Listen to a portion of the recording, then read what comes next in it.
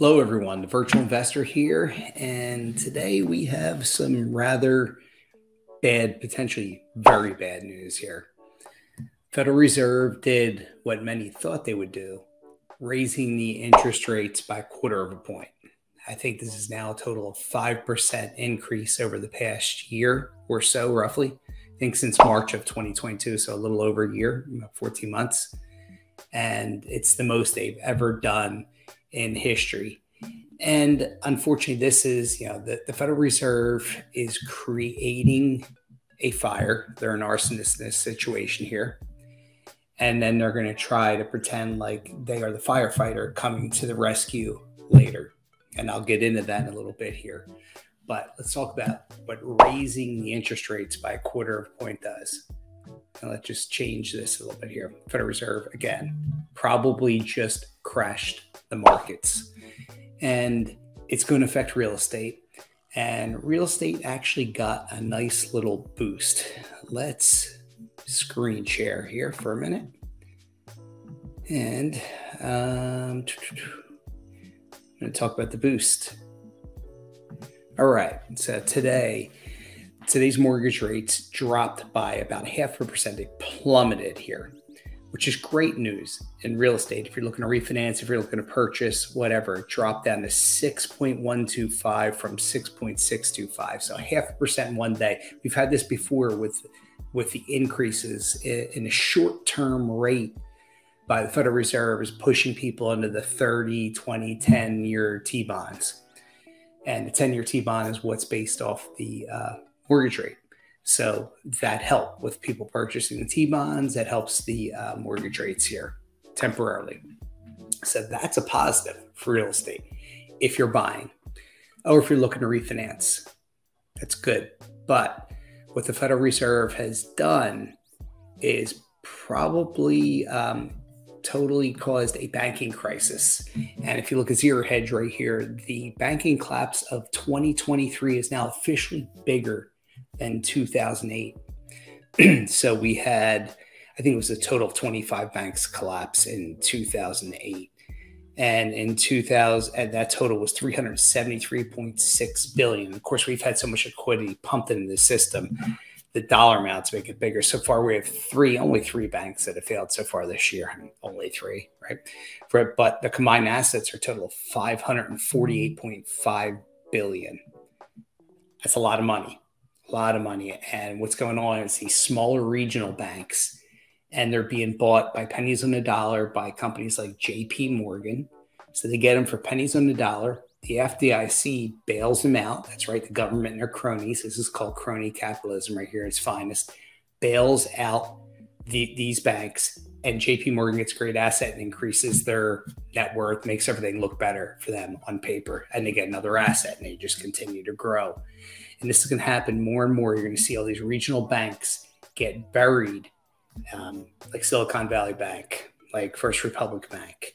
And there's going to be many more. There's a lot of banks in danger right now. These regional ones are going to get gobbled up. But this is going to throw us into a pretty good economic recession, at least for the short term here, which I think is going to grow and potentially over the next few years could throw us into a depression, God forbid. It's not looking good. But what they've done is raise the rates, create demand destruction. Yes, they have created demand destruction in many markets because the stock market's been flat over the past year. So you're not having new money pumped in that. Crypto market is going belly up over the past year, although it's gaining traction. Cryptos will get a benefit from this. Bitcoin will get a benefit from this. Might be short term. And then there will be, a short-term bump, maybe up to 30K, 32K again here. And then what you'll have is another artificial crisis come here, and that'll crash the crypto market again. It'd be a great opportunity to buy, and I'll be looking to buy at that point there. But what we may have is short-term boost because people are going to be putting their money into other assets. Good news for savers, you can now, I wouldn't put your money in the bank, but you can put your money in the CDs, some of these assets here, and earn 4+% interest, maybe 4 or 5% interest. So you can actually earn something. Now, if you're a saver, that's benefit there. Problem is inflation's eating it way more than what, the government 6% is a bunch of baloney. It's really closer to 12, 15% maybe higher with what you pay, because they don't count food or energy, which is the biggest thing that went up. So their numbers are totally phony, baloney, hocus pocus, as far as I'm concerned. So what you're getting here is bank collapses, which are going to have effect on real estate here. Now, it's going to be a lagging effect on real estate. Real estate has a 6-month to 9-month lag effect. Let's take a look here, because there is another article about, okay, here we go. Some of the regional banks crashing. This was yesterday. And if you look at the market, you look at some of these regional banks just getting killed right now, which means there's bank runs going on. So you're going to see more and more banks fail. It's going to rival 2010 when we had 25 banks. Wouldn't be surprised if we have more. And wouldn't you know it, the Federal Reserve is going to pretend they're here to help and save the day and create the Federal Reserve coin, the Fed Now token, which has been out. It's in beta right now since April, and in July it rolls out. Perfect timing for when the collapse really starts to be felt. They have the Fed Now token that they're going to be able to roll out here. So what is going to happen? Should you get out of real estate? The answer to that is no, you should not. Now, reason is a couple fold here. Money's going to go into hard assets. Hard assets meaning real estate, silver, gold, and other commodities that have value here. And commodities will go up in price. But one of the things the Federal Reserve that Jerome Powell did talk about was potentially, he said that they wouldn't lower rates this year, but that may change. Whenever they say that, keep in mind that that may change. But they may go more hawkish and not raise rates again. I think he knows what he's done and destroyed the economy. I think he knows this was the last stone, I think, to be thrown to cause the problem here. It's a straw that broke the camel's back, I believe. Straw that broke the camel's back moment going on here. And I think we're gonna see a real economic storm hit. Real estate may be fine. It may be good. So one of the better things to be in as rates drop here may be real estate. Maybe you want to get in and start buying some rentals and start buying some properties that produce cash flow, because that's what you want. Because if the economy goes bad, yeah, renters will be affected, but homeowners will be affected and may have to sell their homes, and then they need to rent.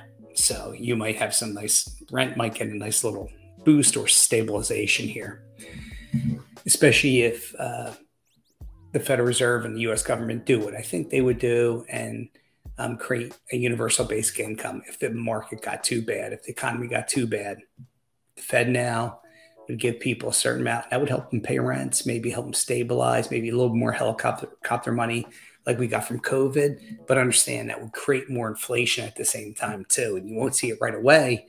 If they start doing that, you'll see it 6, 9, 12 months down the road, just like we saw from COVID with all the helicopter money starting to really take effect into 2021. And that market was crazy in real estate in 2022 before interest rates shot up. Mortgage rates, that is. Mortgage interest rates shot up in 2022.